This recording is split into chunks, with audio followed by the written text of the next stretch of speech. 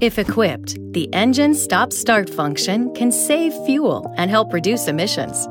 Stop-start enables after every normal engine start and momentarily shuts the engine down when you bring the vehicle to a stop. It's environmentally smart and improves fuel efficiency. What's more, your vehicle has some key enhancements and upgrades, including a high-durability engine, starter, and deep-cycle battery to handle the additional engine starts. Now, certain conditions must be met before stop-start can engage.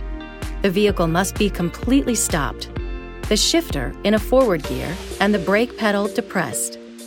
The system will then automatically turn off the engine during a vehicle stop.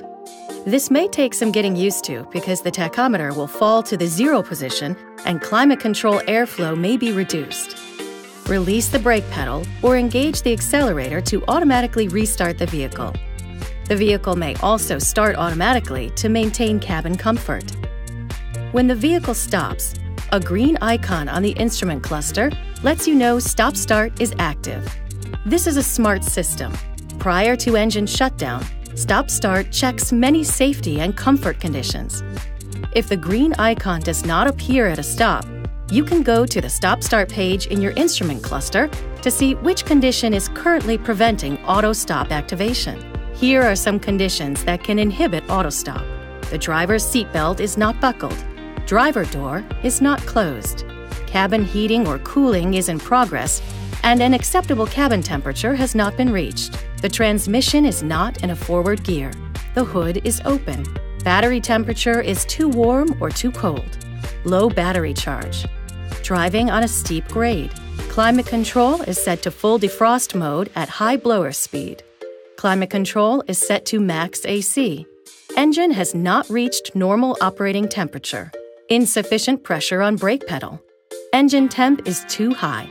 Minimum speed threshold has not been met after a previous auto stop. Sharp-angled steering maneuver. You may drive the vehicle several times without stop-start ever entering ready mode given more extreme conditions of the items just mentioned.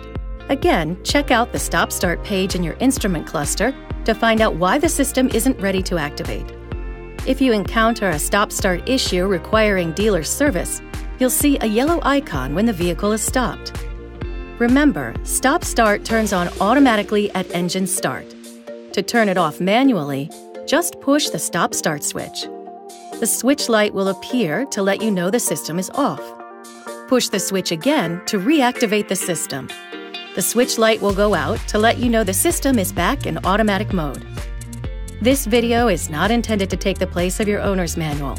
For complete details and other important safety information, please see your owner's information.